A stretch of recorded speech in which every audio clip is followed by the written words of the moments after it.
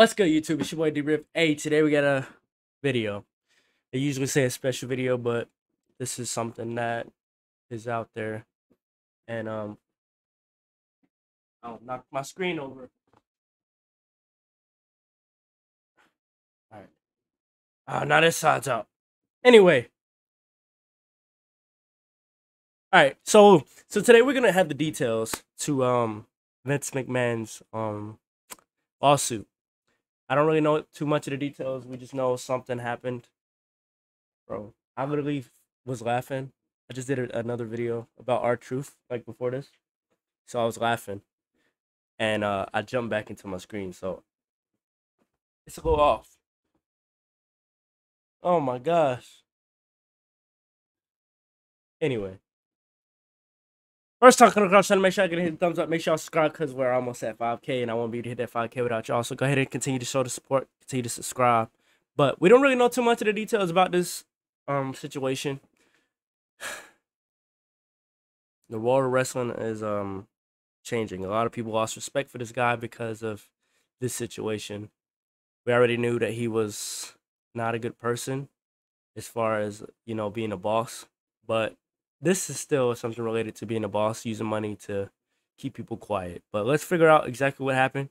I probably won't talk much in this at all because we're here to just watch it. I'm not really here to say anything about this because I don't really have anything to say about it. If I do have something to say, then I'll say it. But if I don't, we're just going to sit here and watch. Without further ado, let's get into this video.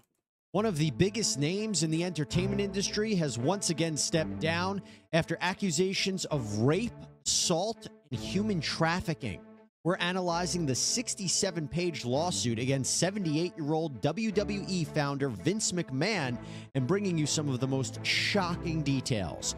Welcome to Sidebar, presented by Law and Crime. I'm Jesse Weber. That's crazy. Departments is filed. A former staffer in WWE's legal and talent departments has filed a lawsuit in U.S. District Court against World Wrestling Entertainment, more commonly known as WWE, Vince McMahon, the founder of WWE and executive chairman, and John Laurinaitis, a retired wrestler and head of the talent relations department, WWE. Now, this was filed in Connecticut because McMahon and... If you want to pause it at any point, feel free to pause it. I'm not going to try to go through this too fast, but hey, y'all can pause it. Feel free. Grant are both Connecticut citizens, and Connecticut is where WWE headquarters is based. Now, first, let me tell you, before we even get into this lawsuit, a couple of things. We are mentioning her name, Janelle Grant, because she has chosen to be publicly identified. That's number one. Number two, this lawsuit includes very, very sexually explicit text messages and descriptions that we cannot show you here. We just will not do it. That's fine What with we're me. going to do is break down some of the most disturbing allegations as best as we can.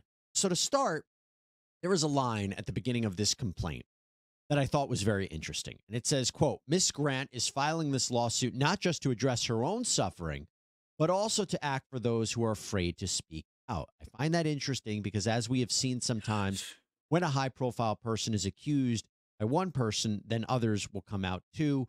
One person's claims gets the ball rolling. Sometimes they aren't comfortable coming forward immediately. But just to let you know that Vince McMahon, he has already been accused by prior employees of trying to cover up their relationship. So some of this is not new. Having said that, when we get into the details of this, it's kind of unthinkable. But according to the lawsuit, Grant met Mr. McMahon in 2019 when they lived in the same building. Grant's attorneys say that she had been the full-time caregiver for her parents who both died, and that the family home was lost in the parents' bankruptcy. Complaint explains that she was in a really low place in her life. Well, after being introduced to McMahon, he befriended her, showed her a lot of attention, allegedly offered her a role with WWE, told her that he would, help her life. Although what that role would be wasn't entirely clear in the beginning, and that seems to be something that McMahon allegedly took advantage of. So you see, from the beginning, Grant alleges that McMahon would greet her in his underwear, in his condo, pull her close to him, tell him intimate details about his personal life. Now, Grant says eventually she was coerced into a sexual relationship with McMahon in exchange for a new role at WWE called Administrator Coordinator in the legal department. While she started there, McMahon eventually transferred her to the talent relations department headed up by John Laurinaitis, again, a co-defendant in this case, a former wrestler. Despite Grant's alleged pleas to end this essentially quid pro quo sexual relationship with McMahon, it did not.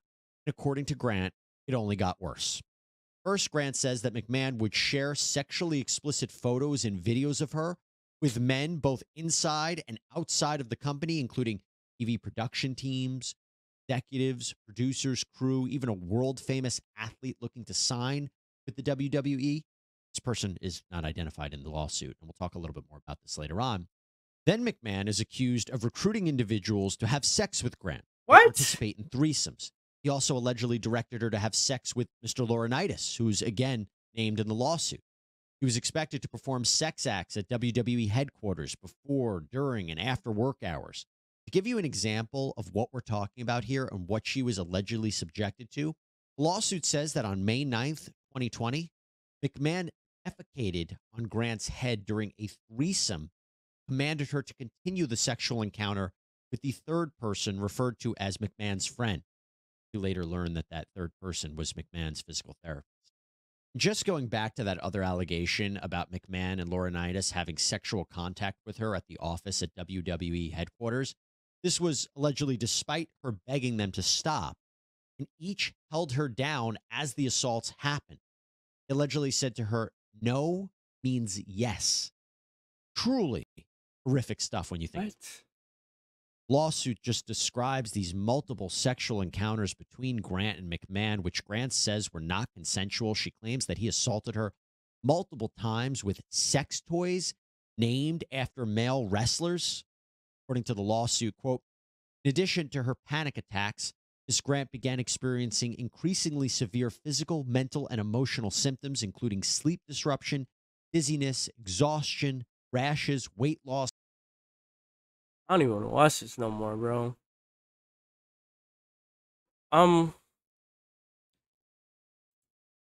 This video is by Law and Crime Network. They have 5 million subscribers. If you want to check this out, this is honestly very disturbing. Wow. I didn't know it was that bad. Like, I knew it was bad, but this is ridiculous. Like, this is gonna make a lot of people not even want to watch wrestling anymore. Hair loss and migraines.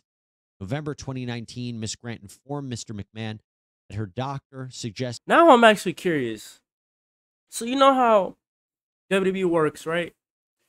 When somebody did something crazy, for example, Chris Benoit, you know, y'all know what he did. I'm not gonna say it. He literally has been erased from WWE history. So with Vince McMahon doing this stuff, will Vince be erased from WWE history? I'm actually curious. Will Vince McMahon be erased from history? Because there's been a lot of people erased from history for doing some crazy stuff, and this probably tops. This is at the top of the list. This is at the top of the list. Like I don't know how this is ever going to be ignored. That her symptoms. Because now for the rest of WWE's existence, unless they change the name, which even if they do change the name, it's probably still going to be remembered. For the rest of WWE's existence, they're going to be like, oh, you talking about WWE? The company that was founded by Vince McMahon, which did this, this, and this? It's just never going to be the same now. Stem from trauma and ongoing stress. McMahon mocked her, quote, emotional trauma, my ass. However, on November 20th, 2019, McMahon insisted that Miss Grant see a physician of his choosing. There's another allegation regarding someone identified only as WWE Superstar. This is a pro wrestler in the organization. And the allegation is that McMahon used Grant as a sexual pawn to entice this WWE Superstar to sign a new contract with the company. During the course of this series of events, McMahon texted Grant a reminder that she was an enslaved object to him, saying, quote, I want to drive you lower and lower, so low that you might beg me to sell you. Man reportedly showered Grant with gifts financed by the WWE, including tickets to VIP events, gift cards worth thousands of dollars, clothing, jewelry, flowers, BMW, chef-catered dinners, a spa vacation. And then in January of 2022, McMahon had told Grant that his wife had found out about their sexual relationship. He said that her time at the WWE was at an end, insisted that she sign a non-disclosure agreement, an NDA. In the lawsuit, her lawyers say, quote, in the days ahead, McMahon put Miss Grant under immense pressure to sign, saying that refusing would not only jeopardize McMahon, his family, and the company, but that she'd surely become a public headline, suffer reputational ruin, including from the pornographic content McMahon had captured, and face McMahon's legal resources. Conversely, McMahon reassured her that her signature would ensure his continued support and protection and safeguard her reputation. Ultimately, Miss Grant succumbed to the pressure and signed the NDA in exchange for payments, which McMahon later stopped making. Lawsuit claims that multiple high-ranking employees at WWE knew about this sexual relationship, as well as assaults allegedly committed on Grant at the offices, did nothing to stop it. Grant's legal team says that she... Bro, report it. I'm not talking about her. If you know something is going on like this, report it to the police. Like, they didn't say nothing because they didn't want to lose their job. If you report it to the police, they take out Vince. How is Vince going to fire you if he's not even there?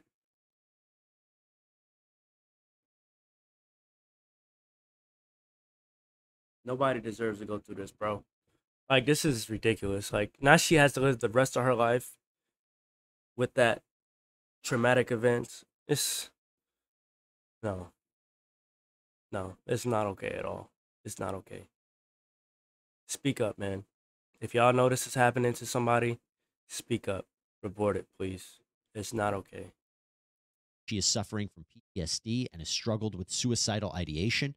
Now, this lawsuit has different claims or causes of action that I'm going to go into right now. And remember, in a civil case, the standard of proof is not beyond a reasonable doubt, like we have in a criminal case, but usually preponderance of the evidence. That's a lower standard, meaning that Grant has to show that more than likely this happened, more than 50% that these things happen, that they're true. So it is a lower standard to prove, but you still have to prove your claims nonetheless. Here, not only Grant's account, probably her testifying, but the incredibly sexually explicit text messages that are included in this complaint, the ones from McMahon, yeah, that can definitely help prove her case. And during discovery, in the course of a litigation, where they will get more information from McMahon and WWE, this is going to be evidence from the defendants that Grant hopes help prove her claims. We can't show you or read you these text messages in the complaint because honestly, they're just far too graphic and explicit. I believe it. They I do not want to. include I don't want to alleged text from get mad. McMahon in which he I'm gonna get more describes mad. violent sex acts he wants to perform on Grant or have others perform on her. Messages call her all sorts of degrading names. They tell her what other men have said about explicit photos and videos of her. He appears to also be scheduling sexual liaisons between Grant and other men like Laurinaitis.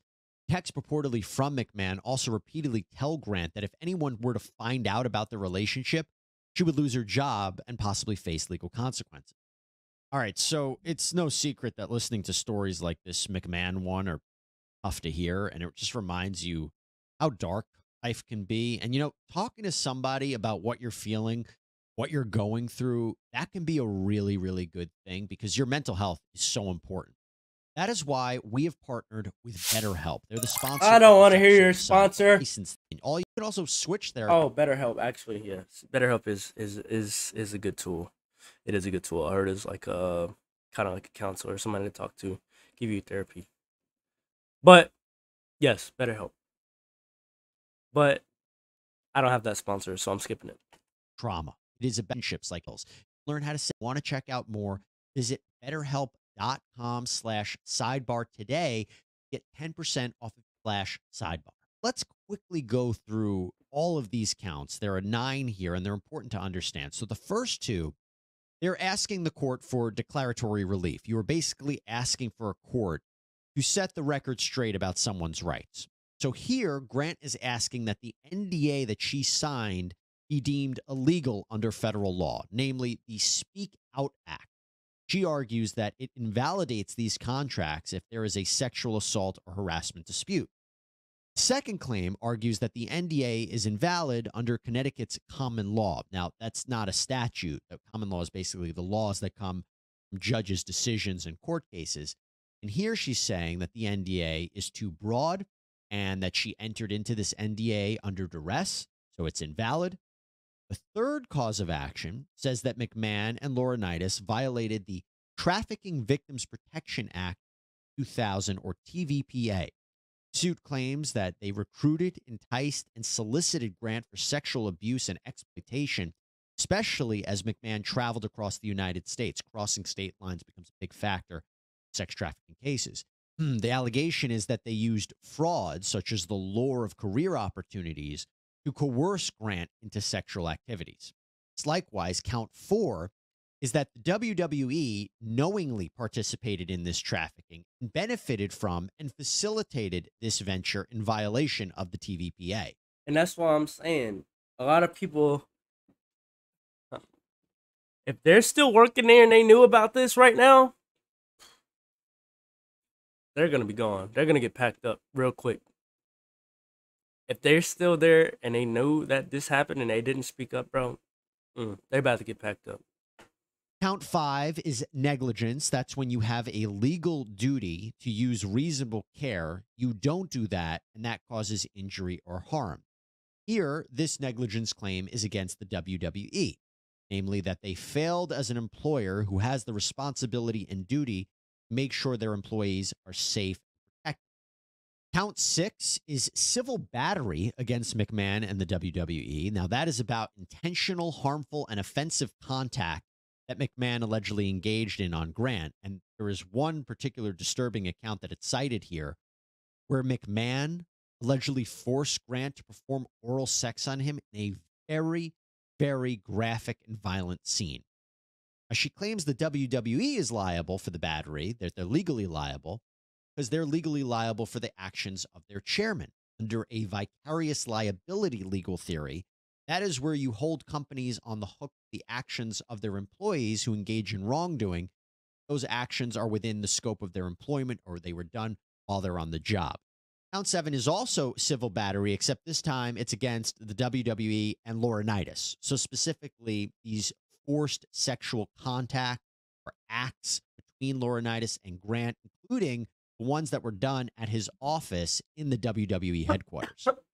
Now, counts 8 and 9 are intentional or negligent infliction of emotional distress. This is against McMahon, Laurinaitis, and the WWE. The basic idea is that they intended or should have known that their actions would cause Grant to suffer emotional distress.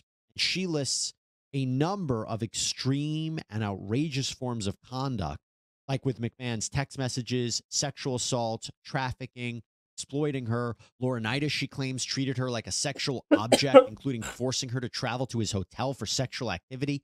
And the complaint highlights that he and... I can't, bro. I can't. Like, this makes me mad, bro. Like, if y'all want to continue to watch this, y'all can. I'm not going to continue to watch this because it's making me mad. Because nobody deserves this, for one. For two, nobody spoke up. Nobody tried to step in, interfere, and stop it. And it just makes me mad, bro. It makes me mad. Makes me very mad. And I'm being quiet. But I'm mad. I'm hot right now. I'm not gonna lie. I'm mad. I have a daughter. This happened to a woman. It makes me mad. Alright. Look, man. For any other videos you want me to react to in particular, let me know down below in the comments, man. Like this video, subscribe if you're new. It's your boy, The Real Man. I'm out.